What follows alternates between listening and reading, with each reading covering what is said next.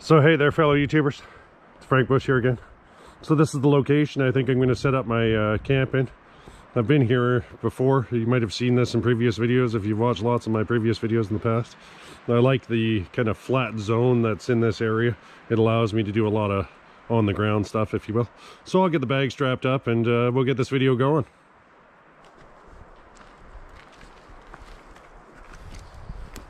Okay, so I brought along the walking poles with me today. Just set them to the side for a second. I'll be using those in the shelter. Like I say, I just got to throw the bag up.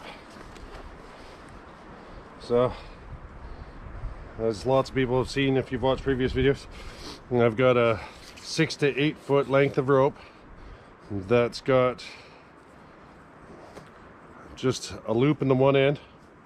I'm going to take that, wrap it around the tree. I'm going to take the tag end of the line, and I'm just going to feed that through the loop to cinch it onto the tree. And that way the cordage is on there good and solid. I'll just find myself a stick.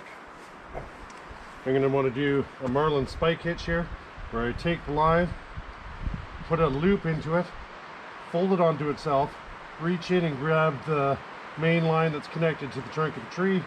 I feed a stick through and just cinch that tight. That locks that stick onto the cordage as such and gives me a toggle point that I can now hang the little handhold on my bag through. So I take my bag, it's got, like I say, a little handle on the top. I just press that up against the tree, feed the stick through, make sure that I'm sitting on the cordage and not on the stick, and my bag is now hung on that tree. Just helps get off the dirt, stops the moisture of the earth getting up and into the bag. Okay, so the first thing I'm going to do is just clear out some of the little backbreaker debris that's sitting in this area. I've been in this location, like I say, I've been in this location previously. I've camped in this exact spot, so the debris isn't too bad in here. But anything that looks like it might bother me when I'm sleeping, I'll just get rid of, right? I'm going to go off into the bush and just grab three straight sticks, throw together my tripod so I can get the camera up. Right now it's just sitting on top of the bag, but I want to have some flexibility where I position the camera and that kind of stuff. So like I say, I'll just make sure I get all the little nubs and set up my camera, and then I'll cut back. So I got the camera up on the tripod. I just used the fast lashing to get the tripod together. If you don't know about that stuff, I showed that in lots of previous videos. Potentially, depending on how I set up my cook kit later, you'll see it again. So I just didn't bother putting it on the film for this. But just going to pop off my tarp bag, start to get ready to get my shelter together here. I don't know if the camera's picking up the noise, but the wind's definitely getting a little breezy, so I'll have to keep an eye on that. But either way, like I say, I got my shelter I got to get set up, and there's a lot I want to show in this video, so I'll just cut scenes here and get on to it.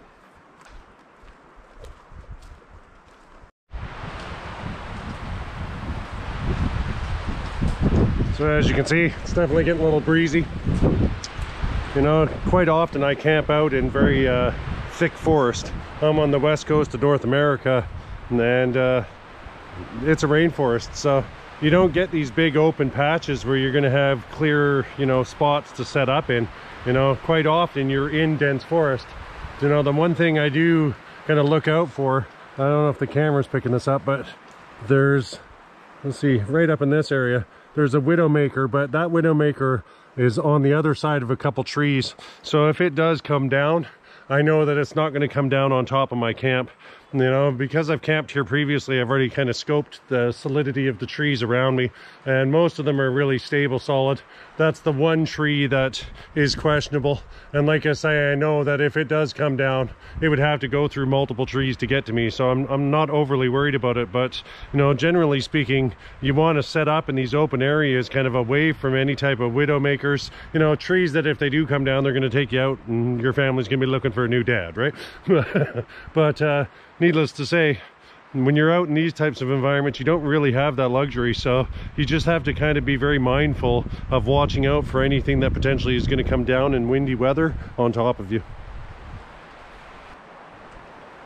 So in this video I'm going to be using my 10 foot by 10 foot, or I think it's 3 meter by 3 meter square tarp again. This is an AquaQuest tarp that I'm using, for the people that are curious about what brand of tarp and that type of stuff. Weighs about 1.5 pounds, so it's nice and lightweight in that regard. I just want to lay it all out flat.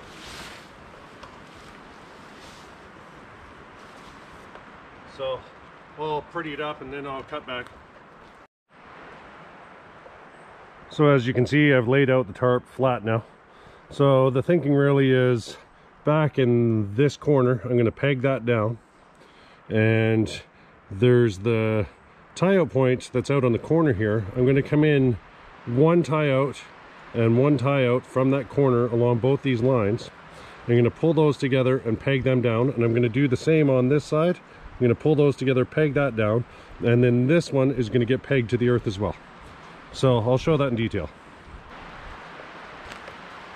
So like I say, I'm just going to start on one of the corners now. So just pull out one of my tent pegs. Just want to peg that into the earth.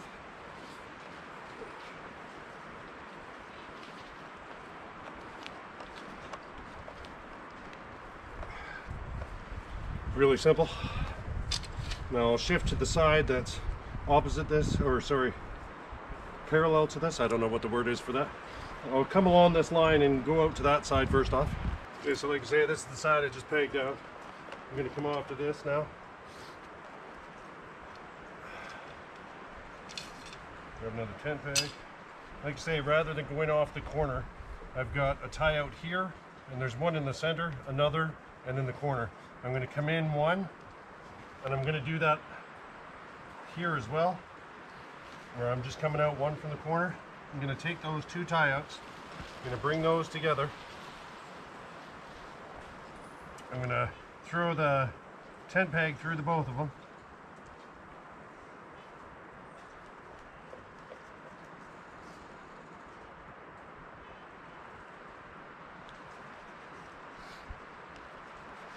Make sure I'm fairly taut on this line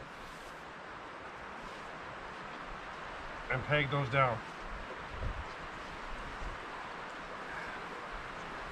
I'm going to do the same now on that opposite corner. I'm going to pull the two tie outs that are in one from the corner together and peg that down. First off, I'm going to put on my knee pads though, because I know I'm just going to get filthy if I don't. Well, one of the straps was missing. It must be back in the truck. So one of the straps was missing off my knee pad. So I only got one knee pad active right now, but either way, I'll just lean on the left, if you will. But like I said, I want to do the same thing on this side. So I come out one tie out from the corner. I do the same here. I'm going to take those two, pull them together as such.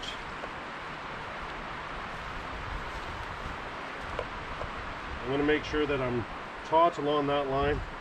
So I'll just feed my 10 pegs through the first, then through the second.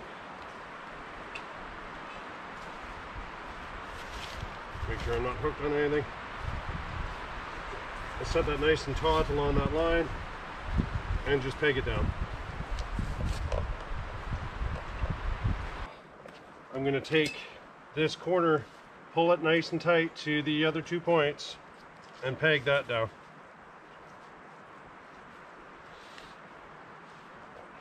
Just as such. I'll grab my walking stick now. Just need one of them at this point. Now the thinking really is,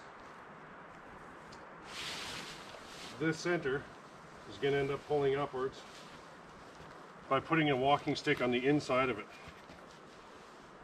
See, I'm a little bit tight still. I'm going to come in a bit on the side to give it a bit more flexibility.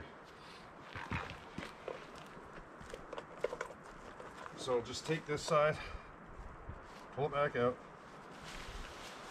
shift in a bit, just give a bit more kind of leeway, if you will, and set it back in. I'm still relatively taut on this line, and it's become a little more slack on this side, but that'll tighten up as we adjust. So the thinking really is going to be, I'm going to take this walking stick, I'm going to slide into the shelter and set this walking stick up in the middle. I've put a rubber piece on the top of my walking sticks to help ensure that it doesn't puncture through the tarp.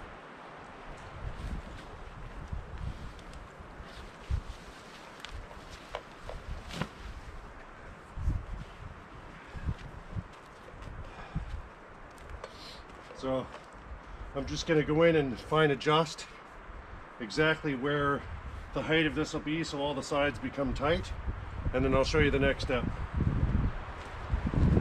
So now to get in and adjust that walking stick, I'm just going to take one of the tie outs off where the two came together, one in from the corner. I'm just going to pop those off so I can kind of open it up a bit and get in there. The thinking really is, I know where the center tie out is in my tarp. I want to be square to that and kind of line up to it, if you will.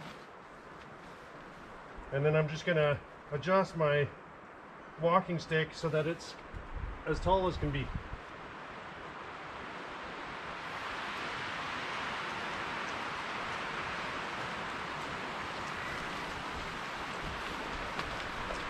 Now, like I've shown in previous videos, you could easily take this one tie out that's in one from the corner, put a small loop on it, and have it where it was a little bit easier. Ooh, the wind's coming. It was a little bit easier to hook this on and off. But rather than do that in this video, I'm going to show the open awning position because I've got more expansive plans with the shelter. So before I go showing the open awning configuration, I'll just stop and kind of show you this all closed down. So as you can see, it's an extremely simple shelter to turn around and set up. I didn't necessarily have to use the walking pole. As you can see, there's a tie out that sits on the center of the top there. I could have easily turned around and just used that with a ridgeline and that type of thing, but I wanted to show the walking stick being used because when I go to create the awning, I'll use the other pole of the walking stick. But as you can see, it gives a nice enclosed shelter that's good from wind and rain and that type of stuff. It is kind of a elongated pyramid shape. It's longer from the 2 points where we tied down here and here than it is wide. You know, because we pulled in those two tie-out points from the corner there, it makes it that the width of the shelter became diminished a little bit. You know, not a huge amount, but a little. Now you could easily use this shelter, like I say, if you were concerned about the weather being really miserable. You still have these additional tie-out lines that sit along. You could easily pull them out and peg them down and really make it, you know, and do the same on all the different sides. There's lots of tie-out points that you could brace down if you wanted to. You know, that they exist pretty well the same on every side. But to me, that's a little bit overkill. I'm in breezy conditions right now, and I still see that as overkill. But, you know, if the wind were blowing at, you know, 100 kilometers, 60 miles an hour, that type of stuff, you'd want to consider battening that down even further with those additional tent pegs. I'll push in the ones that I have here a little further. But like I say, I do want to show the open awning configuration because that's how I plan on using this shelter. I am going to use my 8x10 tarp in this video as well to kind of expand this shelter's size and usable areas, and that'll come up later on in the video. But let me first show you the open awning. Okay, so I just pulled out another hank of rope out of my bag. It's about 15-20 foot, give or take. Gonna want to take my tent peg, and I'll take my other walking stick. So I'll just set that there for a second. So the thinking really is, I've just loose set the door here. I've loose set it onto that peg so it's easy to open. Now I was one tie out in from the corner hooked onto that tent peg, but if I come to the center point instead, I'll just drop that tent peg, and I'm just going to take my hank of cordage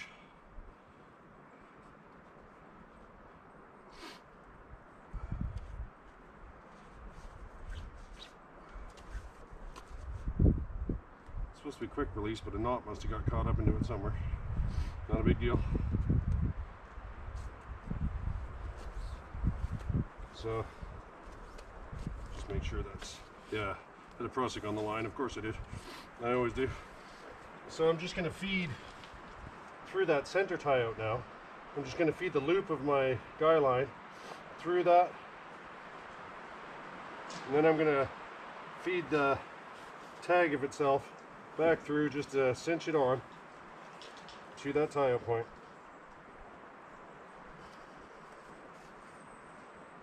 That way I'm onto that tie out point easy enough. And I'm going to take my walking stick now. I'll bring it out a little bit and make sure it's got nice height to it.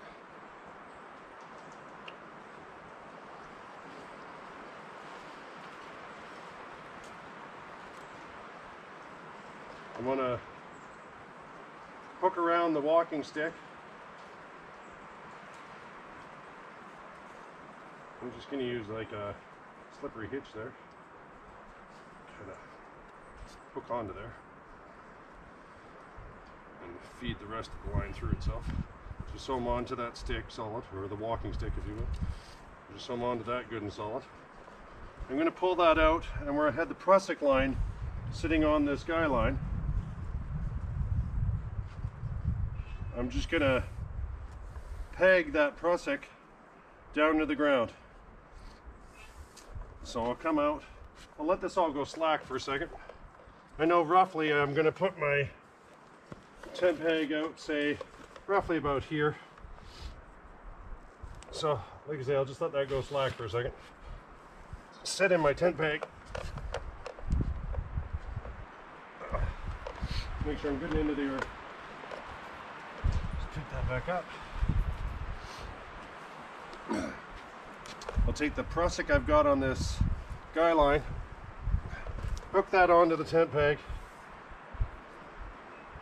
and then just slide that prusik back up the guy line to apply tension, and it's locked nice and firm now. Now this one corner left here, where it was the actual corner of the tarp itself, because previously we had come in one. Now I'm just going to take this corner, pull it out tight, and peg it to the earth. It now creates like an A-frame shelter that I have with an enclosed back end.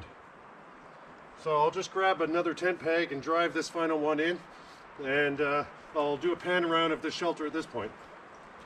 So then, like I say, I'm just gonna take this last corner, pull it out nice and tight. I could have just undone this tent peg and shifted to here, but because of how breezy it is, I don't mind using the extra peg, you know? But I'm just gonna peg that down to kind of keep that locked in place. And I'm using one of my crappier tent pegs. I've got better ones in the bag, but I'll dig those out because I need them for the next part. But I'll do a pan around now and show you the full setup of this shelter. So now this is an absolute usable shelter at this point in time. I mean, you could have stopped in the earlier where it was all kind of enclosed, but having the open awning, like I say, it gives this kind of A-frame style shelter. But the nice part is it's got one side enclosed. I did put an additional tie out. I pegged down there just because I know the winds were shifting direction and there was a bit of an air gap there, and I like to have everything sealed up pretty solid.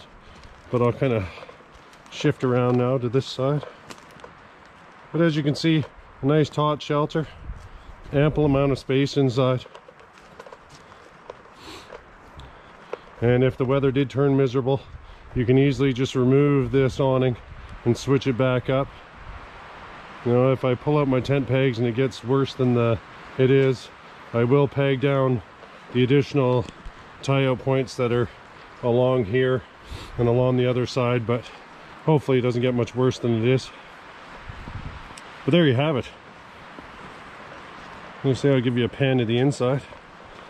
Easily big enough to have two people shelter into, you know. And like I say, off of a single 10x10 tarp and using just the walking sticks, it allows it that you're not reliant on trees or anything around you. As long as you got a clear patch of earth and you got your walking sticks with you, this shelter is easily achievable. But I'll move on to the next part, the expansion of this shelter, to give another area to kind of be in and work in.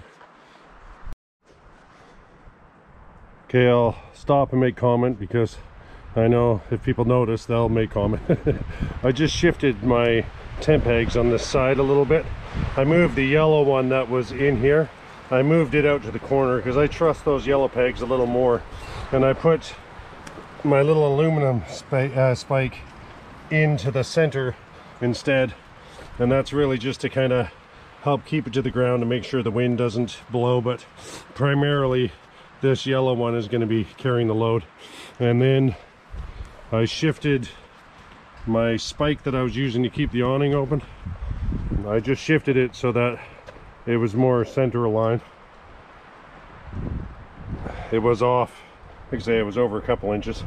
So, you know, I know there's people with keen eyes that'll notice those things, but so, you know, there is little fine-tuned tweaks that you do here and there to adjust your shelter and get it exactly how you want it. If I wanted to use a pile of tent pegs, I could tent peg down every tie out and make sure it was just rock solid. I don't think I need to do that for this situation. But either way, like I say, I'll start to move on to the next part of the video. So there was one small detail I forgot to mention. That where you had this fold sitting in here, if the winds really pick up right through where you're at, this will start to flap and become a little annoying. So in order to kind of alleviate that, you can pull this corner tie out and you can peg it to the earth either this way, or you can set it the other way and peg it to the earth this way.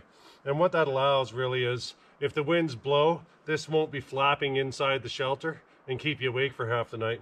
So I'm just gonna take a stick instead of a tent peg and just peg that down. And that'll just ensure that the flapping is to a minimal, if you will. You know, if you had it all battened down, you could do the same with the other side where the two tie-outs that were in from the corner were pulled together. If you didn't open it up into the awning and you had it all enclosed, you could do this exact same thing over on that side and peg it down. And that way, you know, as long as it's lead to the wind, in this situation, the winds tend to be coming from more towards where the entrance of the shelter is. So the winds will be blowing across here. So this is the way I'll set this up to just help alleviate any wind flaps. And I'll just leave it as such. So I'm just gonna want to get out my large hank of rope now. And I want to set up a guy line that kind of comes across over top of the shelter.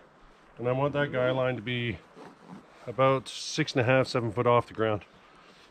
So I'll pull this out and I will set up the guy line. But I just remembered, as you can see when I went to grab my rope, I forgot my ground pad. So I'm gonna have to hike back out to the vehicle and grab my ground pad. I'm gonna grab some wood when I'm out there too and bring that all back. And then I'll cut back to putting up the ridge line. Sorry guys, I know I'm gonna lose a bit of sun hours now, but either way, I need my ground pad, so I don't want to have to be cutting down boughs. I'm in a balsam fir forest area in the location I'm in, so there really isn't a lot of good boughs to be setting down as bedding. One way or the other, I need my ground mat. Alright guys, so I'm back from the truck. I did throw in the ground mat already. I just stopped for a minute to catch my breath. But as you can see, that ground mat is 6 foot in length and 2 foot wide. It's easily big enough to fit into this shelter without issue. You could easily have a second person sleeping next to you. Potentially, if you really needed to cram them in, you could get 3 in there, but that'd be tight, you know. But given that I also went back and grabbed some wood, this is my wood harness. I haven't shown this in detail in a video in a while now, so maybe I'll stop and kind of add this in as a little extra to this video of exactly how these wood harnesses work and how they're made. I'll show you how these wood harnesses work. It allows it where you can carry a bundle of wood holding it with a single stick. Now potentially set it on your shoulder and that kind of stuff, take the weight off your arms.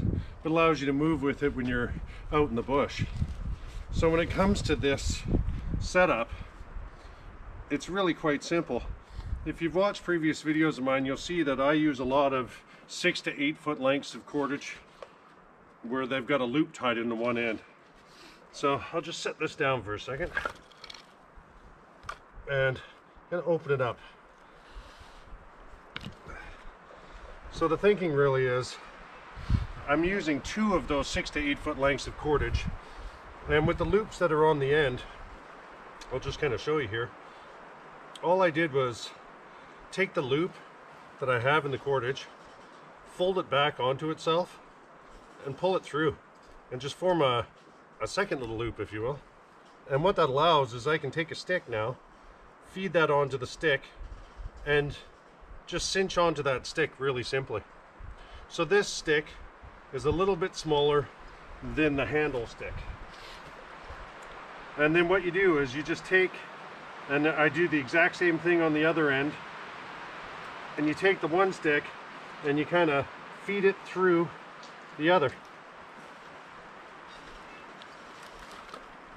And by doing so, it kind of allows you to lock all that wood in place.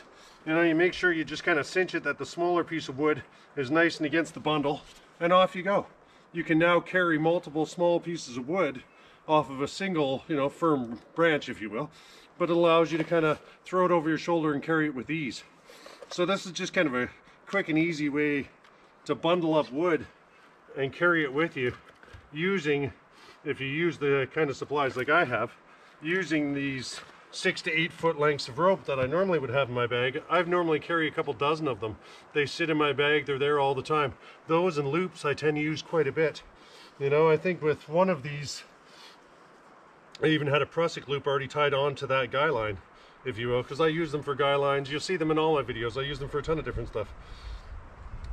And this one was exactly the same. It's a prusik loop sitting on that guy line.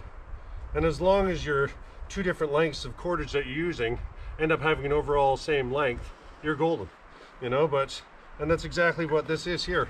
I've got my guy line that's got a prusik loop sitting onto it. I just slid the prusik loop right to the end. When it came to tying on to this larger branch, rather than do just the loop kind of fed into itself, I did like I've shown in previous videos, where I take that prusik loop, I fold it onto itself, and then I reach inside and grab the 2 inside pieces of cordage and just form a secondary loop that way. It allows me to slide onto the wood easily enough and then just cinch down onto it with a lark's head knot. So you can see, really elementary. There's not much to doing this. It's not a complex procedure, but it definitely makes carrying piles of wood when you're out in the wilderness way easier. You know, how far it hangs down on your body really depends on how long the length of cordage is and how big those bundles are. You know, but these are 2 pieces of 550 paracord. You know, this is easily going to be able to carry more than your body weight in wood. You're probably not going to be carrying that much trudging through uneven terrain in the wilderness. So these are ideal for kind of handling and processing wood. Okay, so enough of the sideshow though. Back to the main video here. So I've got my main guy line. It's got a large loop on the end, so I can easily feed my hank of cordage through it when I wrap around the tree. I'm just going to go to this tree on the other side of the shelter, hook around that, and then come back and hook onto the tree behind the camera here, and then just set up a ridge line.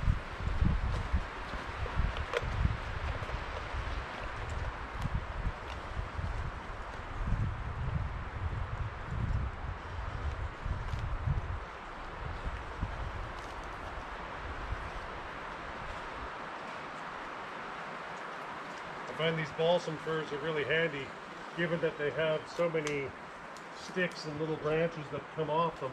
It makes it easy to kind of get your loops and stuff up with little hassle, because these little knobs and branches just help hold everything as you're going. So like I say, I'll just feed the main hank through. It allows it that I'm strapped onto this tree now. And I'll start running my ridge line. Oh, got a prusik loop hooked up. Start running my ridge line back over to the other tree.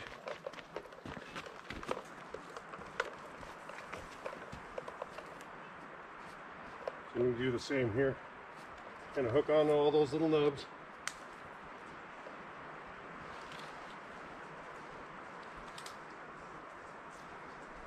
Just makes it easier to keep it up nice and high as I'm coming around.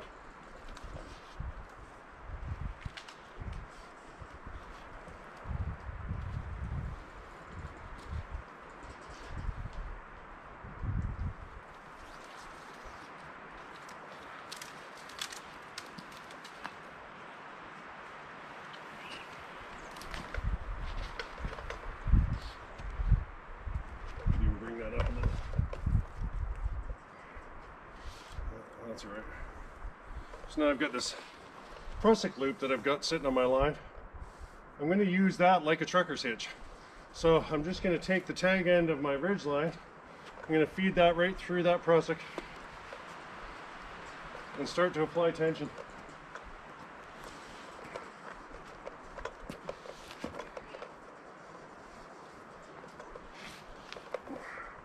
It allows me to get an extremely tight ridge line.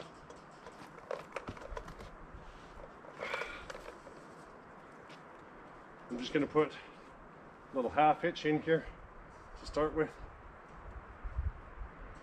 Just kind of set that.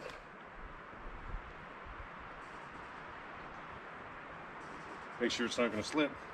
Find myself a stick and something half decent.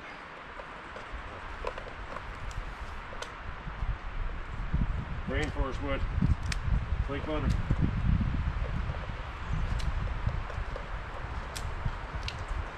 Now this one's a bit firmer. And I'm just gonna feed that stick through the loop on the half hitch just to ensure it doesn't slip out.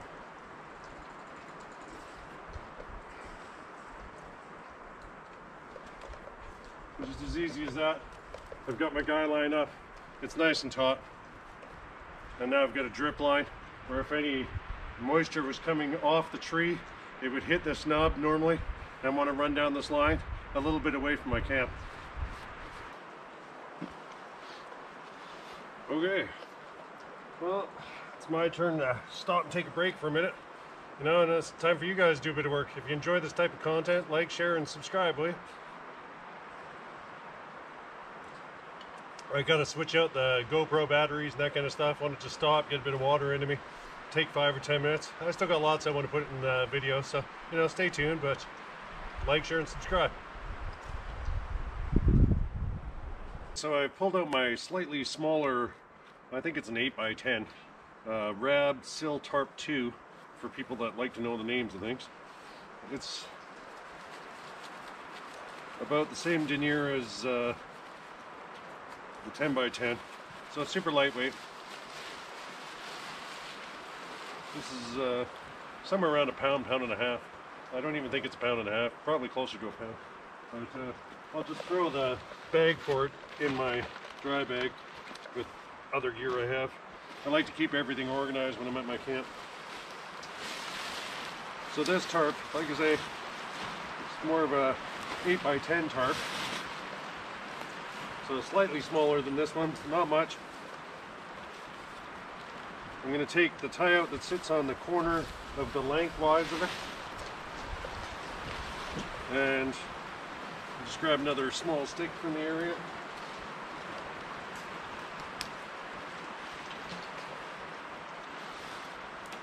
See, the breeze is picking up a bit, so it's definitely on the breezy side of life. But I'm going to take this prusik I've got sitting on my line.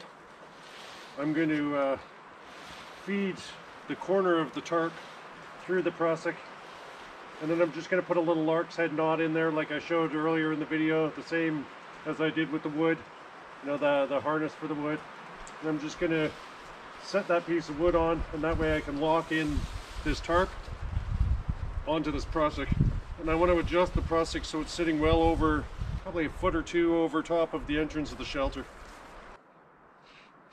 So I'll just pull out another tent peg. I had another one in my bag, another stack of them. I tend to burn through them pretty quickly. So I moved that prusik loop almost to the center point over top of the shelter. And I want to take the kitty corner, or the opposite corner of this tarp. I want to bring it out. I'll just put my tent peg into it. I want to bring it out Gonna line it up to the center of the shelter pretty well. And I want to peg that down. And I want to make sure that's good and tight and really well set into the earth.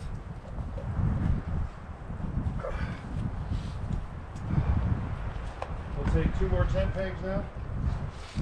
I'm really just doing like a floating plow point shelter as the face of this shelter. So I'll grab one of the other corners now. I'll pull that out so that it's taut to the top and to the back. Put a tent peg into that.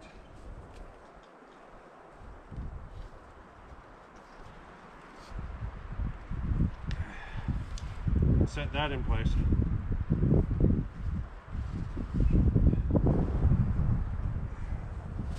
And I'll do the same on the opposite side.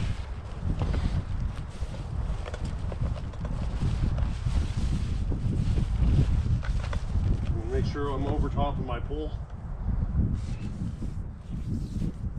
My walking stick, if you will.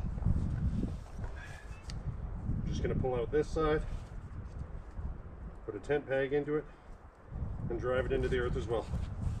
Making sure everything's nice and tight.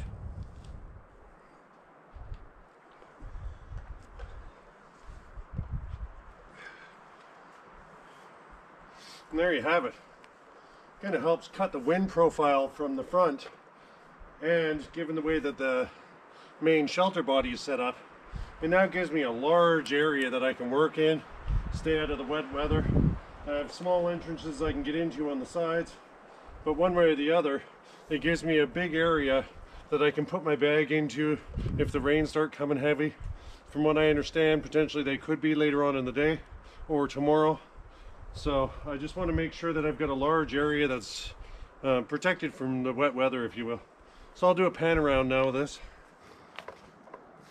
So it's not the prettiest looking thing in the world, but functionally speaking, it's really fantastic. Now, it's a combination now of kind of a plow point shelter set over top of a closed A-frame, you know. You've got a small entrance here that you can get into. And like I say, I'll just kind of pan around it. And now there's a large area inside. The camera's not really giving it huge justice, but I've got quite a significant area there that's dry that I can tuck out into. Now I'll come around to the other side of this side is a little bit more open because this is an 8x10 shelter. This side is a little bit more open, and really the main side I'd be coming in and out of. I've still got to sit in that tent peg so that it's not going to be a trip hazard going in and out of here. But as you can see, it really helps stop the wind from coming in the entrance of the shelter now. And this whole setup, you know, you could have people sleeping inside here, or you could have additional bodies that are sheltered into that zone, or just have it as a large area that was dry that you could store your gear in and that kind of thing.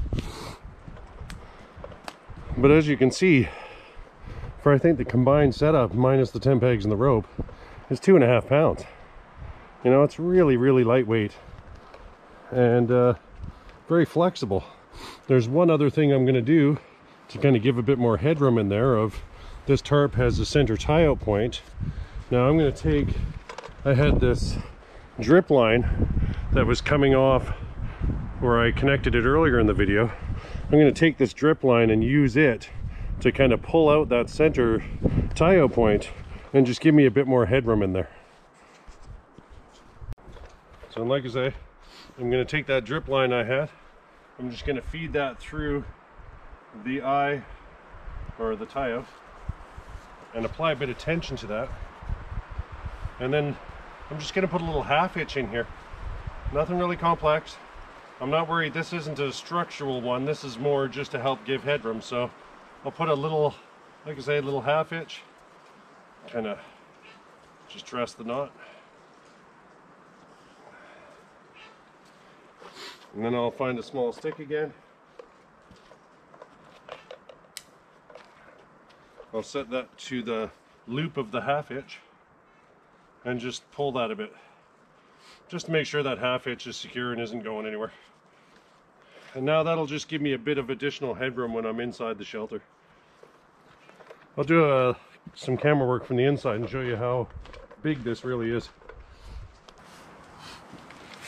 So, like I say, I'm laid out on the ground pad. I don't know how the camera's picking this up. It's never good to have GoPros inside of shelters. I never find it gives it justice, but you can see there's a really large amount of space in here.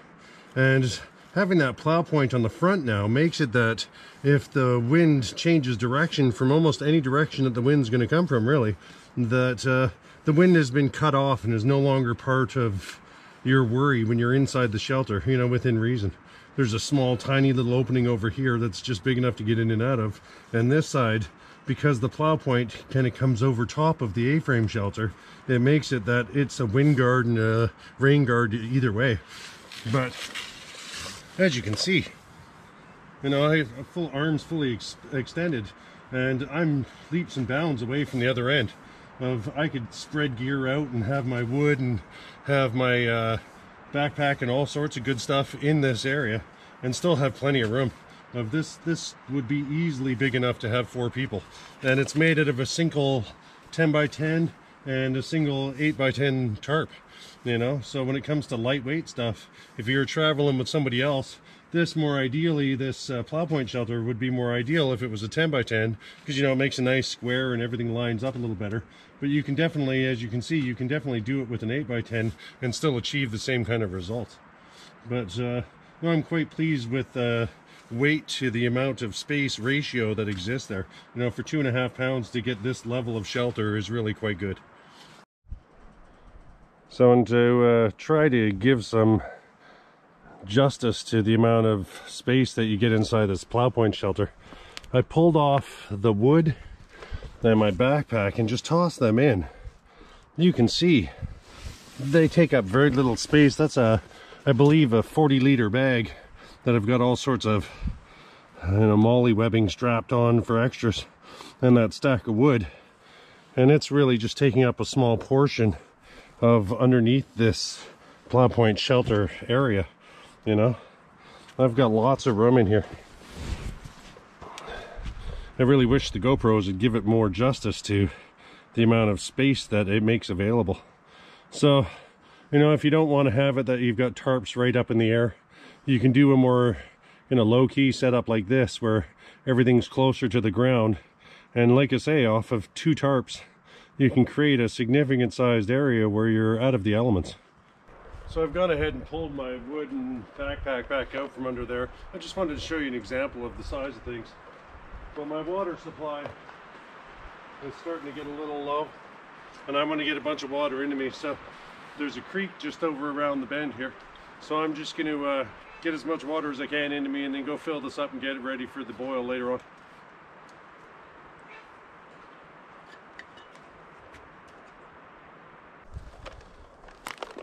So now, as a camping life hack, if you will, I've got a loop of cordage. Now on my belt, I really, when I'm traveling around, I try to keep my hands free as much as possible. So I just turn around and on one of my belt loops or on the belt itself. I feed the loop of cordage through, just kind of set it on itself so I'm strapped on there. And then I do that same knot that we showed earlier where I just want to reach in, grab the 2 center cordage pieces, set a piece of wood on there as a toggle. I now have that toggle strapped to my hip where I can hook in my water bottle and just have it that my water bottle is now being carried on my hip and keeps my hands free. When I'm moving around in the forest, I'm in bear country. This is one of the most densely populated areas for bears. So I normally have bear spray. I haven't made comment about that. No, I don't make comment about that too much in the past, but I have bear mace that I normally carry with me. I don't tend to carry a firearm. Sorry, must have got a little bit of bear mace on me. But needless to say, So I want to keep my hands free so I can easily get access to my bear mace if needed. And if I've got the GoPro in one hand and the water bottle in the other, that kind of stuff, it kind of fills up your hands, if you will. So I do little hacks like this to just kind of keep it that my limbs are free if I need to use them to grab protection.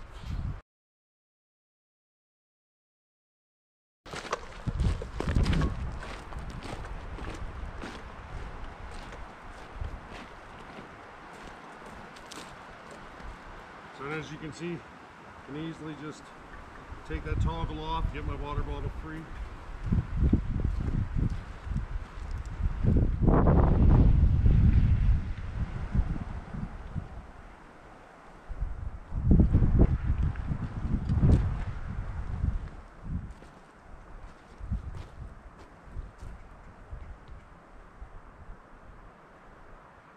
And just slip it back on again.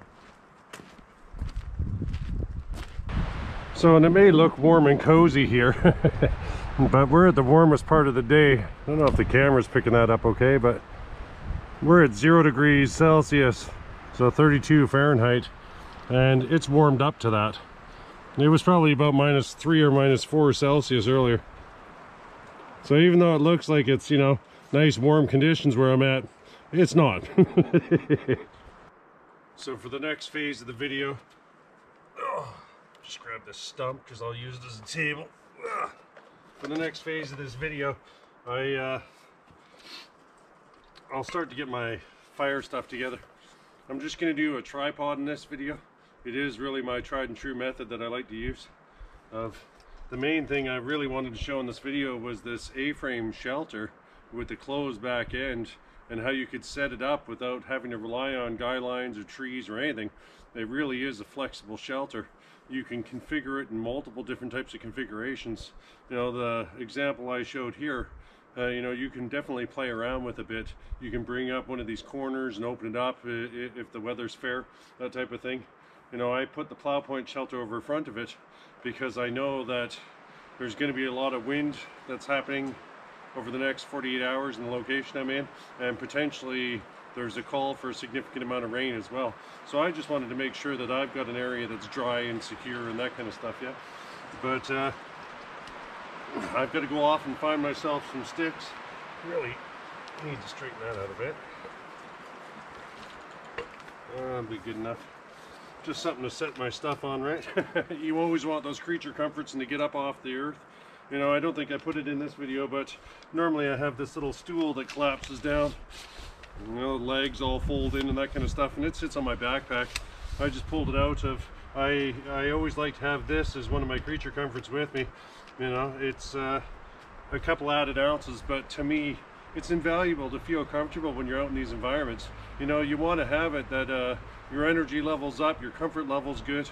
You know, you feel like you're living in a lot of the creature comforts you're accustomed to. If you come out into these wilderness situations and you're just kind of living in suffrage, that's not something you really want to do to yourself, and will make it less enjoyable. So, you know, you'd be amazed at how much a little stool like this will just kind of add to the comforts. I think I hear a logging truck off in the background. Oh, whatever. But either way, there's some straight stout sticks that are about 6 to 8 foot in length. I need 3 of them. They're off in the location that's over closer to the water, so I'll go harvest some of those now. So this is a prime example of one of the types of sticks I'm looking for. You know, typically I try not to harvest live branches as much as possible. You know, I did in the last video, but it's something I'm normally reluctant to do. You know, if I can avoid having to kill any type of plant life or wildlife or anything else, I really do try to do, you know, as minimal impact on the environment as possible. But I found this stick and it was a good one. I snapped it to length that I needed. I didn't bother putting that on video because, you know, why show you snapping a stick, right? But I'm going to use that as my measurement rough for this, so I know roughly where that's going to sit now. I'll just take out my Gomboy. It's a Gomboy 300 Silky. I don't think they make these anymore, but I do like them, so.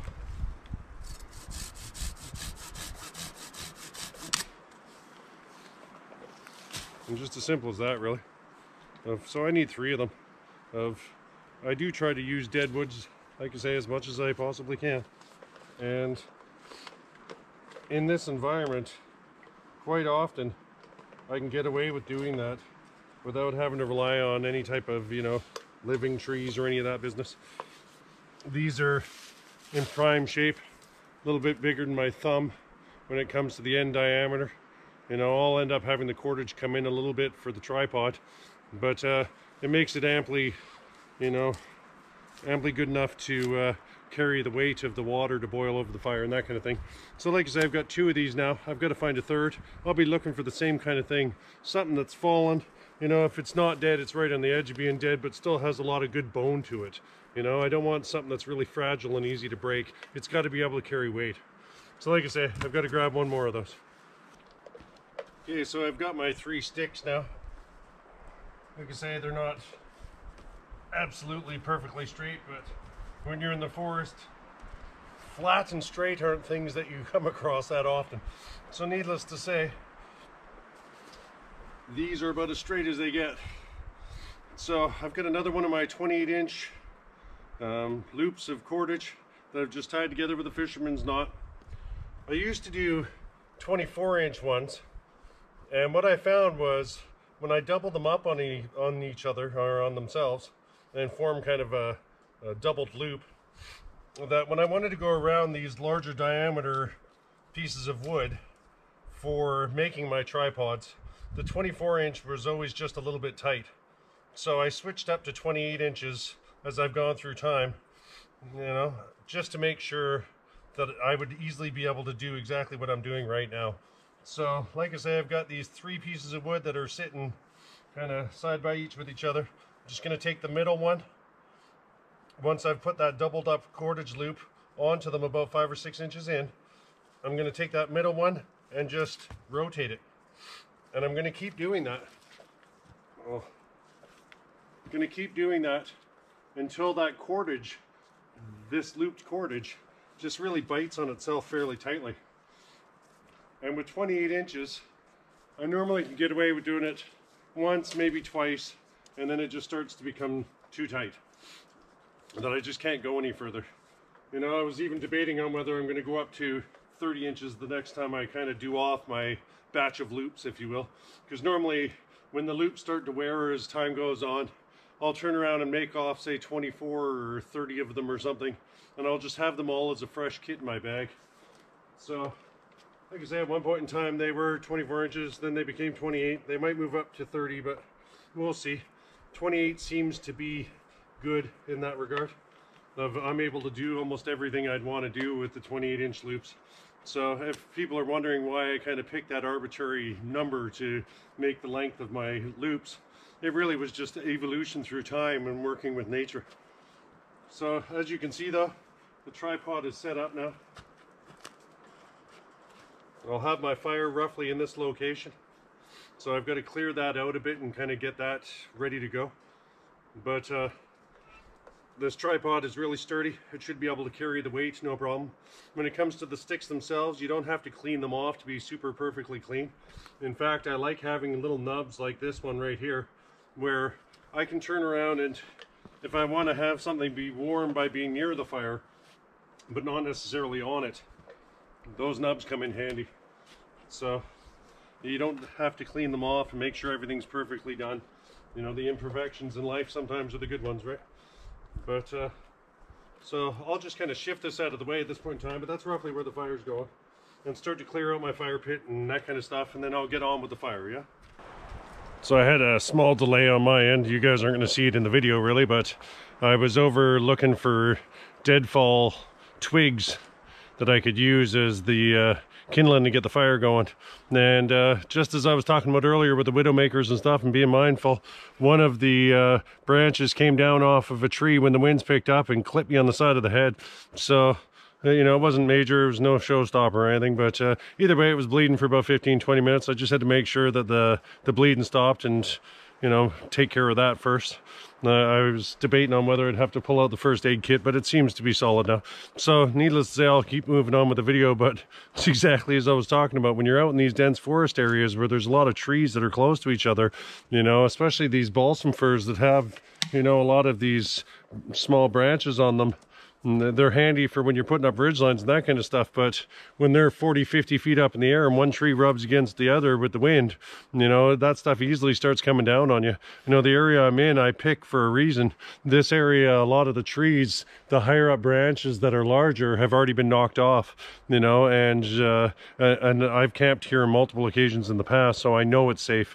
You know, even when the winds pick up, there's not a lot that comes down. But over in the other area I was in, the location that I was looking for the deadfalls and that kind of stuff, you know, these things happen. You have to be very mindful when you're out in the woods. So I've cleared off the area. I've had fires right in this same location before. I know I'm pretty close to the trees here. This area is compact. It is what it is. But like I say, I have had fires right in this specific area in the past, so I know that it's safe to do so. But what I'm going to do is just dig a little tiny trench right in the middle of my fire pit. I'll just kind of clear out that dirt now. And then I'm going to lay my wood. This is dry wood that I found in the surrounding area. I'm going to lay my wood bed that I'm going to start the fire on right on top of this. And the reason for putting that little trench in there was just to allow a little airflow to happen in underneath. It just helps get the fire going a little easier. This moss is bone dry. I was lucky. This piece of wood that I harvested was sitting in an area where no moisture was really getting to it, so it's really dry and gives me kind of a safe thing to set my tinder bundle and that type of thing on top of, so I can get my fire going. Yeah, I just harvested off 2 more pieces of dry dead wood that were in the area, and I'm gonna take those and form just a V shape. In fact, I'm just switching the other way. I'm gonna take those and form a V shape. And the main reason why I'm doing that, I'm just gonna shift the order of things there. The main reason why I'm doing this is that when I put my tinder bundle down and it starts to burn, when I go to put, you know, the branches and twigs and stuff on top of it, I'll rest them against these pieces of wood, and it gives it just a little bit of rise or a little bit of airspace that's in between the tinder bundle burning and the twigs that you want to have catch. So as you can see with these surrounding trees, there's a lot of these kind of dead nubs. So if they don't have much bone to them, they're easy to harvest. I'm just going to grab a small pile of these to use as my kind of smaller wood, if you will. So I've gone into the local area and gathered up some small twigs and small branches. This is a little wood rasp I have. I normally carry this in my bag. This thing can be handy. I'm just going to take one of the smaller pieces of wood that I have. Looks alright. And I just want to run my wood rasp across that and let it do what a wood rasp does, right? And the thinking really is, because the area I'm in is balsam firs and it's not cedar or any of that business, it's far more difficult to get fine shavings. So having something like a little wood rasp allows me to create these kind of fine shavings. So I'm going to harvest this and, oh, nick myself there. I'm going to harvest off a pile of these from some of this wood, just so I have something to help get the fire going to begin with. So I made about a baseball sized pile of shavings with the wood rasp, and now I'm going to take a couple pieces of fat wood that I have, and I'm just going to shave those down nice and fine. You can even use the back of your knife if you get a nice 90-degree spine to kind of shred that fat wood and give it a whole bunch of surface area. I'll show you what that looks like up close in a second.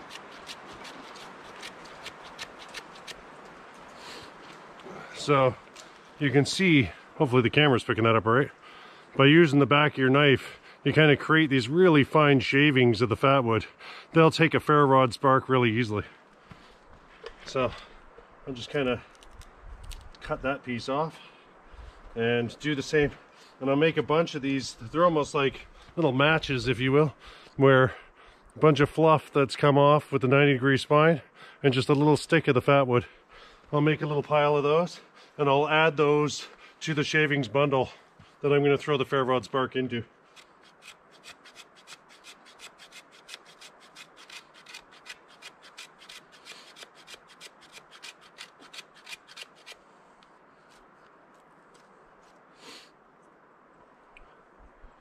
It's a little breezy, so I got to be careful now I don't get this all blown away. But I'm gonna process probably just a single stick. I don't even need to use the second, but I'll do that and add it to that wood rasped pile, if you will. So now I'm just gonna baton a little bit of wood here to make sure that I've got some smaller pieces for early on in the fire.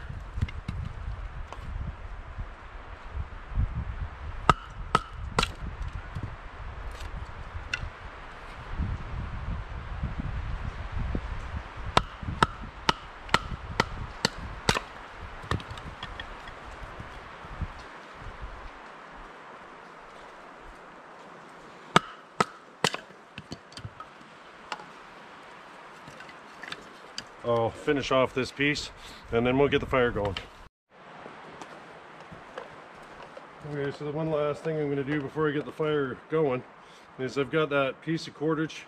It's actually off of the logging, you know, the wood harness that I had earlier. I'm just going to take that, and it's got a loop in it. I'm just going to hook that onto one of the 3 legs of the tripod. And then I'm going to just wrap that around a few times. Nothing complex. Now the other end, it had a loop on there as well. And just like I did with the wood harness, I've got a piece of wood, and this wood is slightly smaller than the width of my water bottle. So I'm just going to take this piece of wood, take this piece of cordage. I'm going to feed it through itself on this end to form that loop, just the same as we talked about earlier. I'm going to set on that toggle, and that way the toggle's in place on that piece of cordage.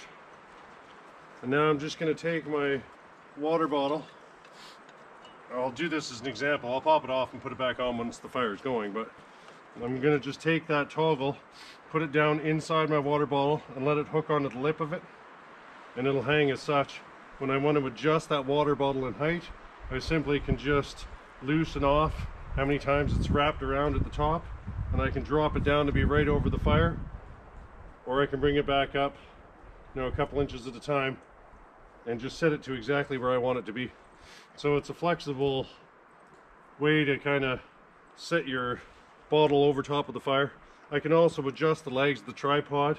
If I bring them out wider, the whole setup will come lower. If I bring them in closer, the setup will lift. So it gives me the left, right, and up and down, all that kind of stuff, forward and backward control with the tripod with ease. So like I say, I'll just pop this water off for right this second, because I just don't need it on there quite right now. I might even have to make that toggle a little smaller just to make it easier to get it out, but it gives you the idea of what has to be done here. So I'll just wrap it up to keep it up and out of the way of the heat while I get the fire going. Alright, well, time to get the fire going. So I just used my hat because it is really windy out here, just to cover over the little pile that I was talking about earlier. The combination of the wood rasp shavings and the fat wood where I made the shavings with the 90-degree spine of the knife.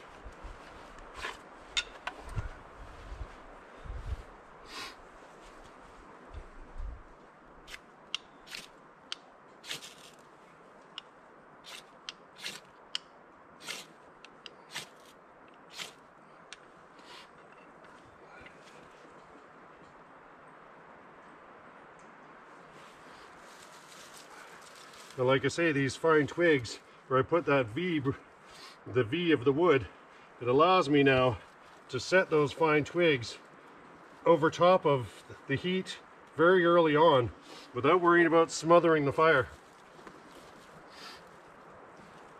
It allows them to dry out and, you know, hopefully take flame.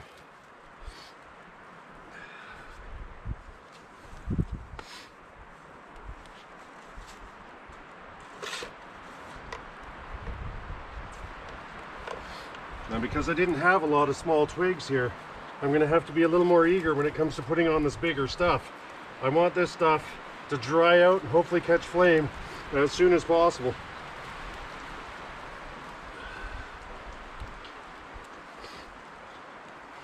It's a little drier than it was last video.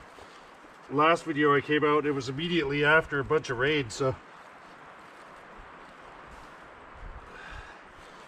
I'll just let that sit and hopefully it'll just build up. The breeze actually works to my advantage right at this point in time because I don't have to get out my bellows and blow into the fire or anything. The wind is doing the work for me, if you will.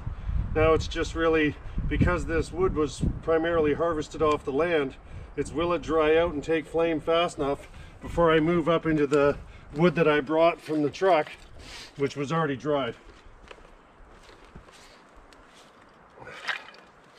So I know it looks like I'm putting on a lot of wood early on, and I am. A lot of it's really just my concern about how much moisture is in the wood in the area, and how fast can I get the wood that I know will burn, like I say, the stuff in the truck, how fast I can get that to take flame.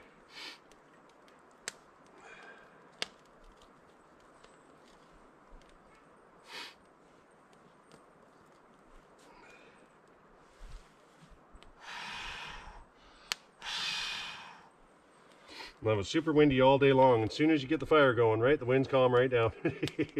Classic.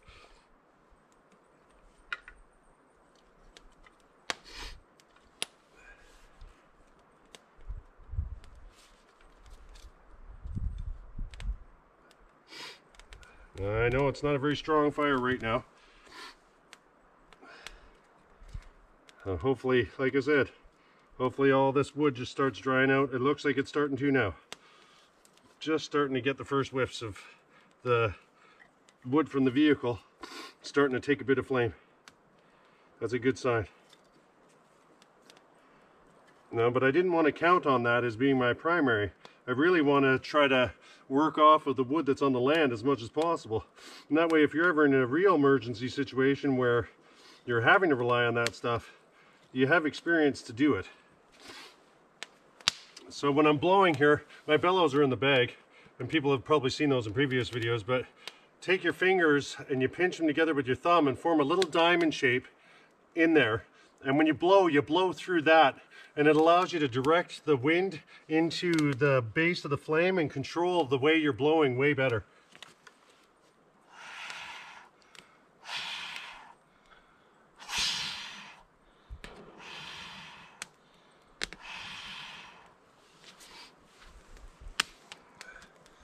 So I'm just really going to leave this alone at this point in time and let the heat just do what it does. So you can see now the fire is going really well. That breeze that's been, causing me grief all day is now feeding to my advantage. The unfortunate reality is the wind has changed direction a little bit, and some of the embers are blowing close to my tarp. I'm still 10-15 feet away. I don't know if the camera gives it justice, but I am 10-15 feet away with the tarp and stuff. So hopefully those embers cool off before they put pinhole burns in my tarps. But, such is the nature of life, right? But either way, I'll let this kind of, strengthen up a bit more. It looks like it's doing good now. I'll move into the larger fuel wood, and then I'll get my water on the boil. So I've kind of settled the fire now, and just gonna get ready to lower my bottle into it. So I'll just reset that toggle back into the water container and then lower it down. I could even come up one. Now for fine control, that's where I use the tripod legs. It allows me to really pinpoint exactly where I want that container sitting over top of the fire. But I'm just going to bring this off to a boil, cook off my noodles, and get some food into me. Be another couple scenes, but thanks for watching, guys.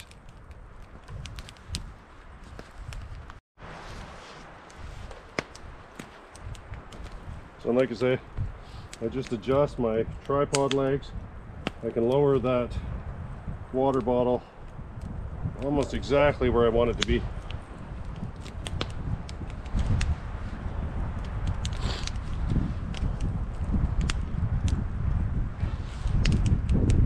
And that's one of the reasons why using the tripod is my tried and true method when it comes to hanging stuff over the fire. I can put my grill on with a similar kind of thing, or you can rough it and just hang a water bottle like I'm doing.